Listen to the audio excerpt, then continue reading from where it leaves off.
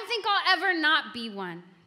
Even when the dozen grays sprouting from my temple take hold and spread like a sterling fungus across my scalp.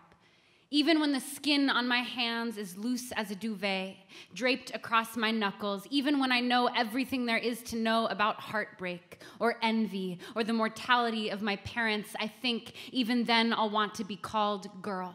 No matter the mouth it comes from or how they mean it, girl. The curling smoke after a sparkler spatters into dark, girl. Sweet spoon of crystal sugar at the bottom of my coffee, girl. Whole mouth of whipped cream at the birthday party, say, girl, I think I'll never die.